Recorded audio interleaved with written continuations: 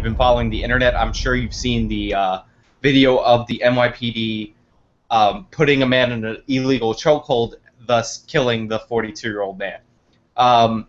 That is the subject of our story today. Basically, this man was standing in front of a convenience store, or what looked like it was a convenience store, and he was selling a loose cigarette, an individual cigarette, which apparently is illegal in New York City and probably everywhere in the country because America. And that specific act is what led to this man's death. Basically, a bunch of officers jumped on him, one put him in a chokehold, and then they refused him medical treatment. Now, many people are talking about the illegal chokehold. Al Sharpton gave a speech about the chokehold today. There's a lot of outrage about police brutality in the news lately, but I want to talk about the crime that he committed. Basically, what this man did was engage in commerce with another New Yorker. And by the way, the price for a loose cigarette in New York City, in case you're wondering, is $1.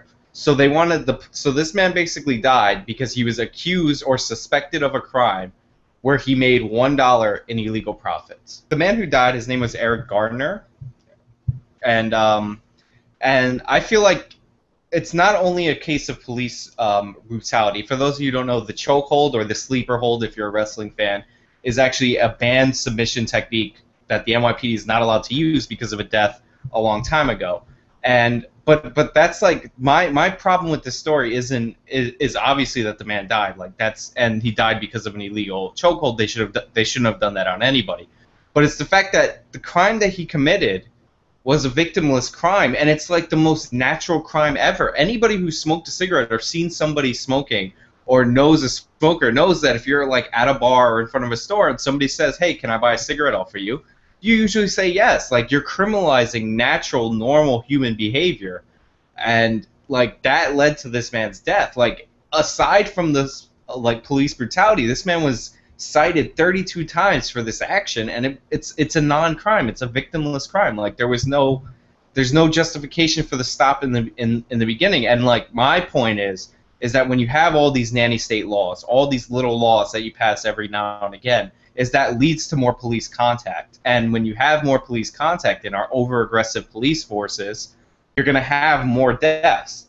So this basically is a death that's caused by an almost prohibition in New York City, not to mention the general police brutality of the NYPD. Yeah, this is definitely a case of police stupidity. Obviously, I am not as up in arms about the unregulated sale of cigarettes as you are, and I should note that if any one of us would be up in arms about this based on personal interest more so than ideology, it would be me, because I used to own a tobacco store, and so I had to deal with paying all these, like Arkansas has a 70% excise tax on tobacco. Like, I know about the rigmarole that goes into tobacco laws and selling, commerce, but because I was in the tobacco business, I'm okay with it being regulated because it's really, really dangerous and it kills people. But yeah, I've seen the video, and you watch a lot of these videos, and again, you don't ever want to excuse police brutality, but you're like, clearly these people they were trying to pick a fight. The police were there in some. We've seen videos where the police are there. If the police are there for some other crisis, and then there's this other jackbag comes up and starts pestering them.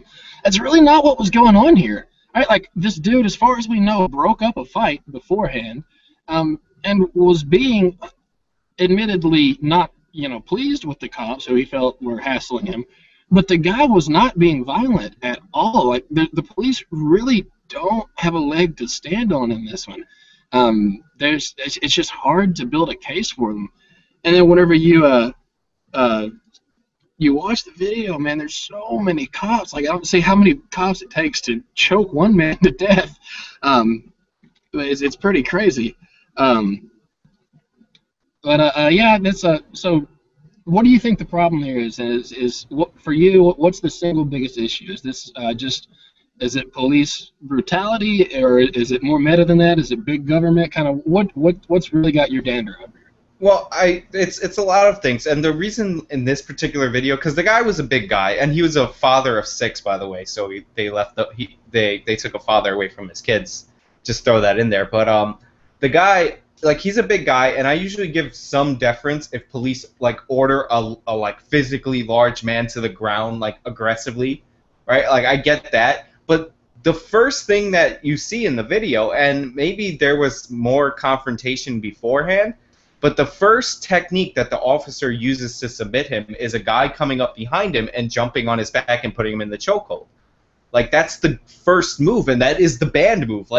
If you were in a situation where you have 6 cops there and you can't like restrain the guy, and one cop without thinking in the heat of the moment put him in a sleeper hold, that would be one thing. But it was the first thing they did, and like there's so many issues in this, and it's not that I'm in favor of unregulated tobacco sale.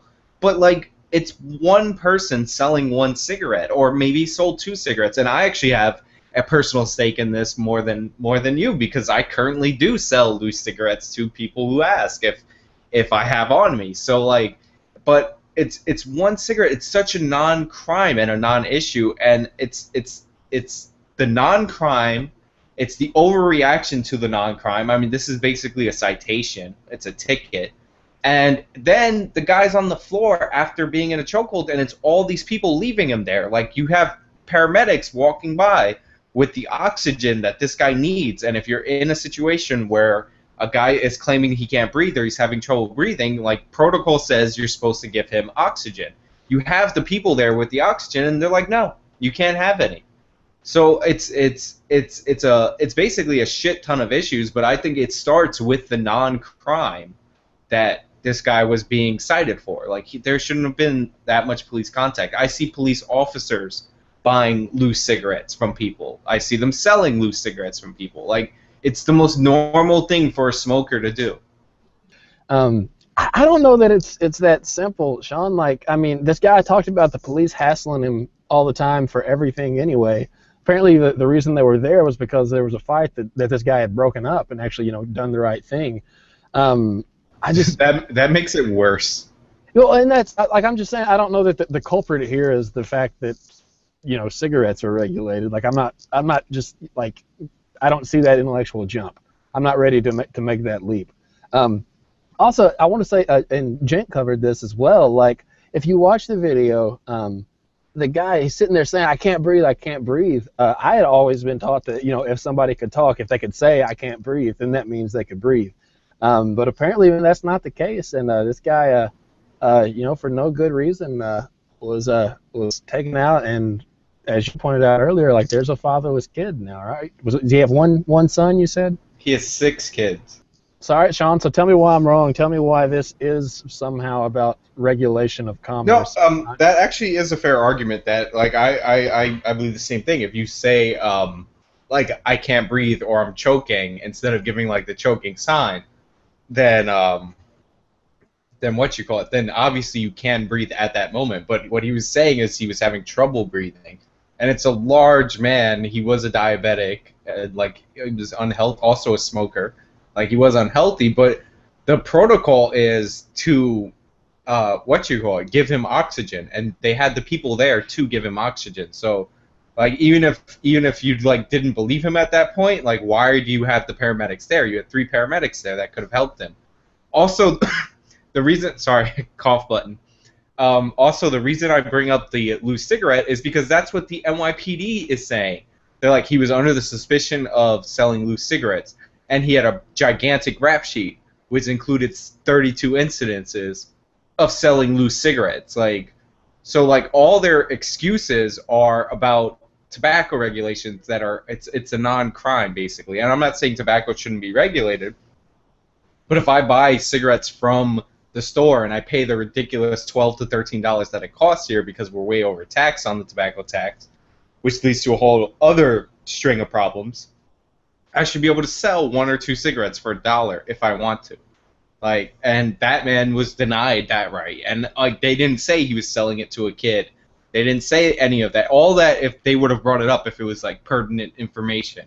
So like, the police totally overreacted. It doesn't take 6 cops. I mean, it might take 6 cops to subdue a person, but there was no reason to subdue him. Like it's a ticketable offense.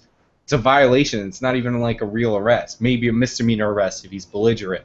But seriously, like it was a non-crime, and it's unfortunate that somebody died because we have a nanny state. Yeah, well, you're definitely wrong about that you should be able to sell the cigarettes without any penalty, because the thing is, we don't know that he wasn't selling to minors because he couldn't have been audited by the ATF or the state tobacco board. I don't know what it's called in New York. I've only dealt with Arkansas.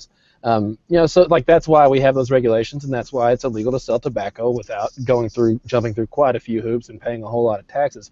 But you are absolutely right. I mean, that's really like, that's a non-issue. I mean, I don't want to say it's a non-issue because I know for a libertarian such as yourself, that's what everything revolves around. But what's important here is that regardless of whether or not you agree he broke a law, or even, you know, there's no debate that he broke the law, regardless of whether or not you believe that should be a law, that, you know, that should have been something he could break, what we can absolutely agree on is that deadly force is not the response to selling a loose cigarette. If you want to have a fine, that's okay. You don't have to choke the guy for selling a loose cigarette. And like I say, as tragic as this is, I do have a little bit of hope that maybe something good will come out of this, because we've seen all sorts of videos of police brutality, but there's always, you know, been some way to spin it like these cops feel threatened. Sure, they overstepped their bounds, but you put yourself in their shoes. You see this video, the guy is not being, like, he's threatening in stature. He's a huge dude, and I wouldn't want to make him upset. Maybe this is the video where we turn a corner. I know that's naive, and I'm not saying that it is, but I could see it possibly happening because this dude, like, there's no leg to stand on for these police officers.